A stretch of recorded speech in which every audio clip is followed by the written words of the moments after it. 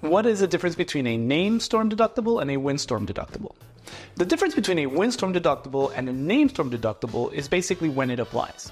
Windstorm is basically the larger or more broad version of it. Basically, any kind of event that could be considered a wind event, a tornado, large unnamed tropical disturbance, or anything of that nature, would be windstorm and would trigger the windstorm deductible, which is usually a percentage.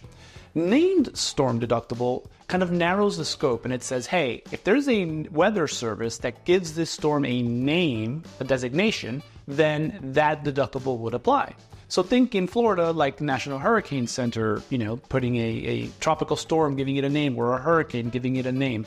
That is when the windstorm deductible, the named storm deductible would apply. But if it was just a tornado with no designation from the National Hurricane Center, then all other perils would apply. So that's why named storm deductibles are better. They're harder to get, not as many carriers are willing to offer it, but it is a better option for you because you would only be paying for some situations your regular deductible, the all other perils deductible, which could be $2,500 or $5,000 versus that percentage deductible.